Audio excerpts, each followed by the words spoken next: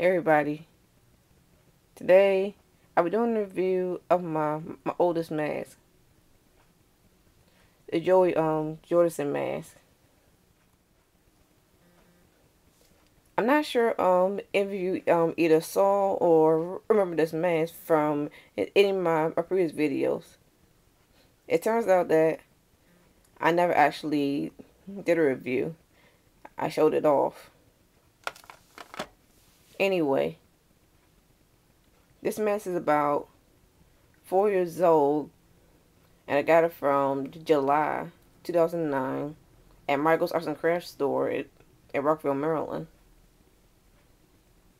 I actually got it blank with no elastic.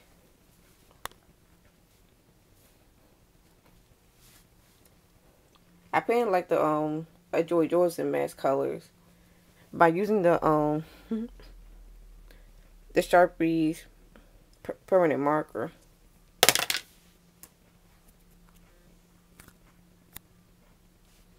But first I had to use the pencil to outline it.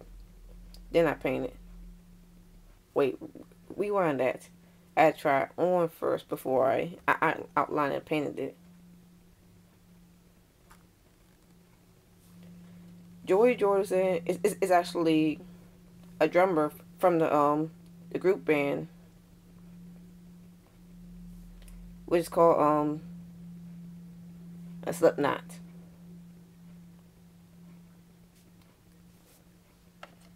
As you can tell from the back, if you can see it, I'm wearing it so much. Then you can tell it's the edge from the back and the sides.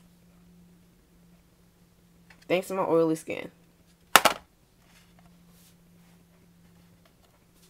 And I forgot this mask is very delicate since it's old. So I need to be careful with it and not to break it. So enough yapping. I'll go ahead and put this on for the first time in like 3 to 4 years. Hold on.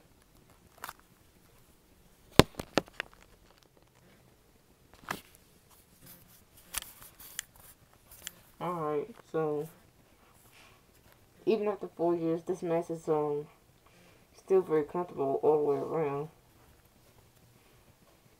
And I really looked at the paint job all in all. And for once, I can see better compared to my other ones.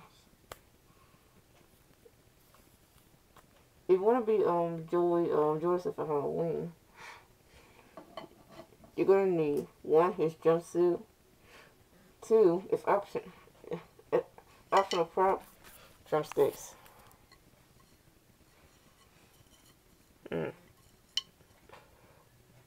Or if possible, some experience drumming,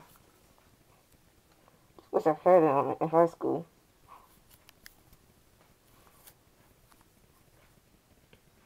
So that's pretty much all I can say about this, wearing a mask. So that's my review of my Jordison mask. And this is my oldest mask overall. I hope you enjoy it. Comment, like, subscribe, add to your favorites. Until then, see ya. Thank you for watching.